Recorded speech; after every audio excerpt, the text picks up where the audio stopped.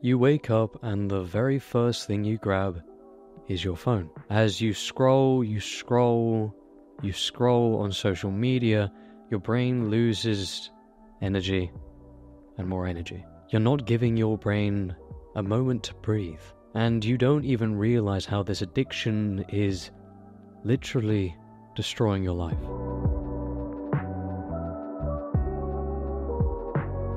You see, I used to be very, very addicted to my phone, to not just my phone, to like video games.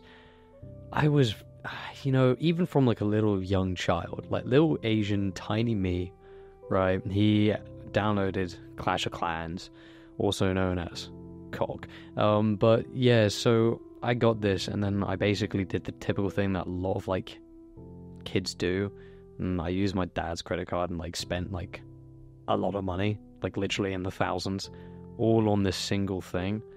And obviously I got busted, and even after that, like after I got busted, go down a couple years, I do it again. I didn't really learn anything. And I'm thinking back to like 2-3 years ago when I was a shut-in, and I would literally stay inside my room on my phone playing video games 24/7. I'm not even joking. Like, I got home from school in my room, be on my phone or playing video games until the morning, 6 a.m, go to bed, and when I wake up, the first thing I grab is my phone.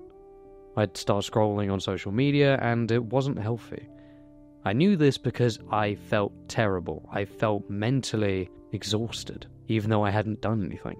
And it made me really think back to like the reasons why we go on our phones, the reason why we are so addicted to them, the reasons that we scroll. I did it at least because I wanted to escape reality.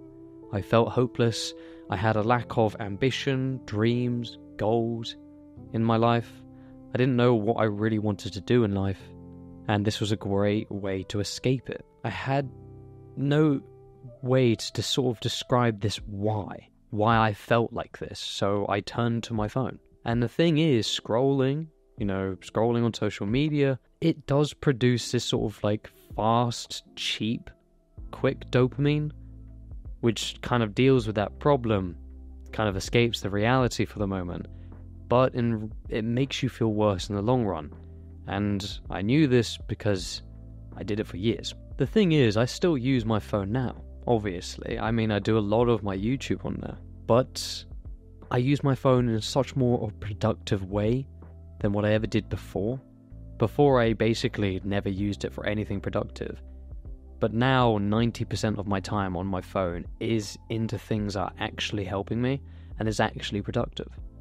It's way different to what I used to be before. Phones aren't inherently bad. Like, it's just that we've gotten to the point that we are addicted to the bad things. So here's how I managed to completely change the way I use my phone to make it actually useful in a productive way, and to stop this addiction that I had. Notifications.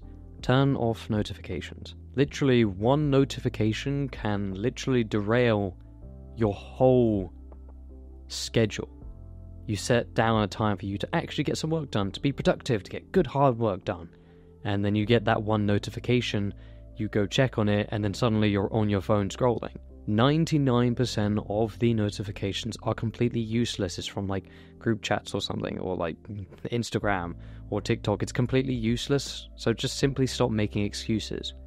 And obviously, you have family, and that is hugely important. So what you can do is turn on like do not disturb, so you don't get any notifications, but then you can edit it to allow certain people come through, and then you can allow family. I have the same thing on my phone, and I call it work mode, but I have it on basically all the time. The morning. Looking at your phone in the morning is probably one of the worst things that you can do. Grabbing your phone first thing. Before you even get out of bed, it's literally not even giving your brain a second to rest, a second to breathe. You're on it right before you go to sleep, and then you're on it first thing when you get up. The morning is unbelievably crucial for productivity, because the morning sets you up for the rest of the day. If you have a good morning, chances are you have a good day. If you have a bad morning, chances are you won't have a good day. So the mornings are very, very important. So you need to make the most of it. Don't sleep with your phone. Keep your phone away from your bed, and then don't check messages first thing in the morning. And establish a productive morning routine. Toxic apps. Yeah, you may click off at this point. Just get rid of the apps that are just simply not beneficial to you. That is ultimately how I made my phone more of a tool of productivity, instead of my phone controlling me. And I just got rid of the apps. They aren't helpful to you. You know, sort of Instagram, Snapchat, TikTok, Reddit, Facebook, like all this stuff that kind of makes me scroll. It's not healthy. It's not good. So just get rid of it and replace it with something else. You see, that's the one thing. You can't really kill a habit. You can only replace it. So I replaced it with Deep Stash. This isn't like a sponsorship. I'm not sponsored by these guys.